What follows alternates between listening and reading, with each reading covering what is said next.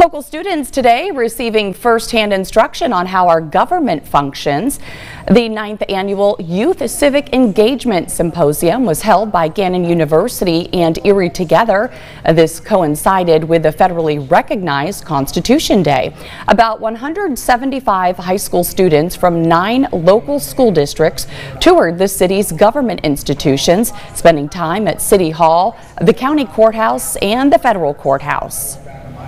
Bringing faces with the roles makes it come to life for them. Students learn visually and they learn from the books, but to be able to put them together and see local people in those roles, in all of those roles, really helps them make that connection.